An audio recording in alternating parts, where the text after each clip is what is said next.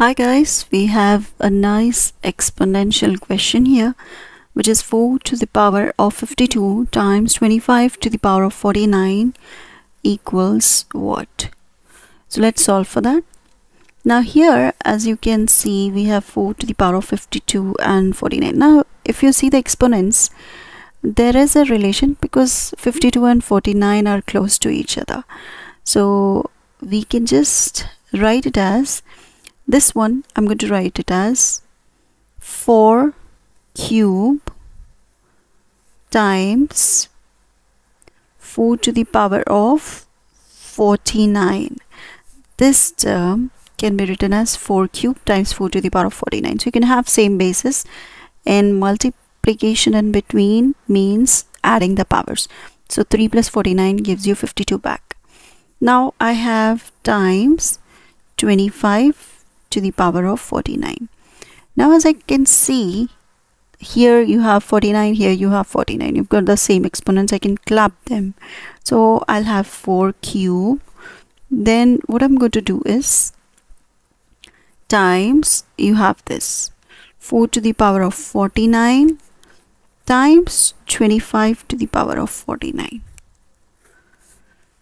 So that will give us 4 cube times 4 times 25 whole to the power of 49. So what is 4 times 25 is 100. So we have 100 to the power of 49. And as we know, 100 can be written as 10 squared. So we have 4 cube times 10 squared whole to the power of 49. 4 cube is 64 times, you have power to power. So what do? We multiply the powers. 2 times 49 is 98. So we have 64 times 10 to the power of 98. As we can see, this is in the form of something like this: a into 10 to the power of b, where a is 64 and here b is 98. But here a should be